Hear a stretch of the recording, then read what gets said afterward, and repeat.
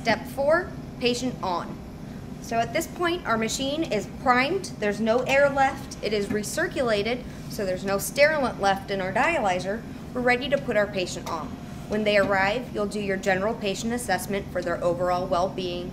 You'll inspect their arm along with cannulation and do everything up to this point to get them ready to put the patient on.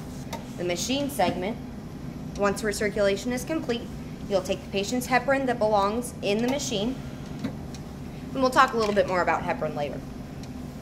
Unscrew the cap of your heparin line, attach your syringe, and at the same time as you unclamp, you'll prime your 0.2 or whatever your facility policy is, reclamp, load your heparin into the syringe holder, and then you pinch this one and put it up. And that keeps tension on the plunger so that it doesn't backfill with blood. So at this point, your heparin is loaded. You are going to stop your blood pump, take your patient blood lines, move your clamps up close, clamp both ends, separate the ends, and remove your recirculation cap, and just put it on top of your machine. You'll need it after treatment.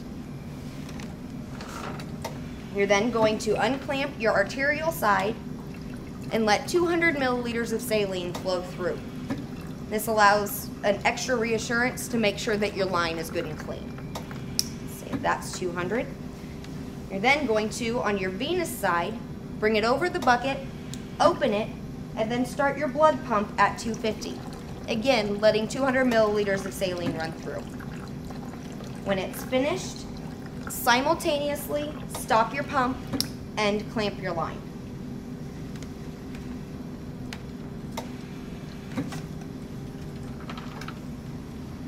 At this point, you'll call a second teammate over. Some clinics it's required to be a nurse.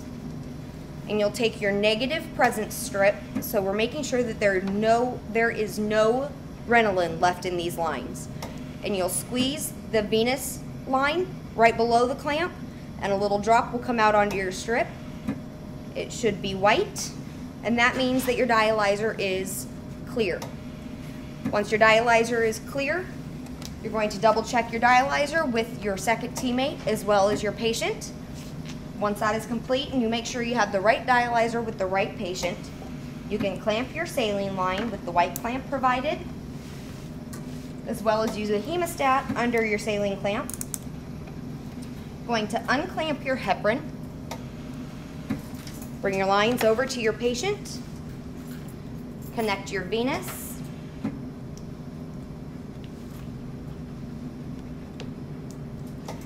And your arterial. The order of this connection is irrelevant. Unclamp both the needle line and the patient line on both sides, venous and arterial. Lower your blood pump to 200.